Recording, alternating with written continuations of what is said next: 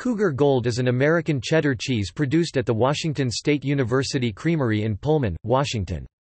Like other cheeses sold at the creamery, Cougar Gold is notable for being sold exclusively in 30 ounces tin cans.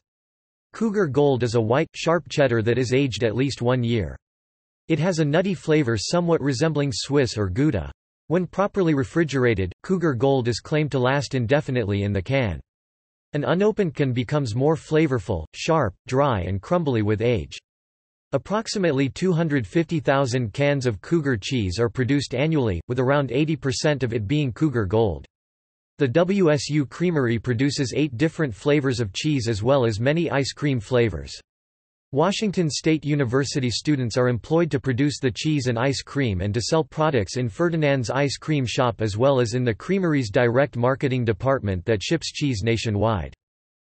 WSU started making cheese in cans in the 1940s when the U.S. government and American Can Company funded WSU's research to find a way to successfully keep the cheese in tins. Cougar Gold was developed during this time and was named after Dr. N.S. Golding, one of the men involved in its production. In 1993, the American Cheese Society awarded Cougar Gold with a blue ribbon, and in 1995, the cheese earned the United States Cheese Champion silver medal.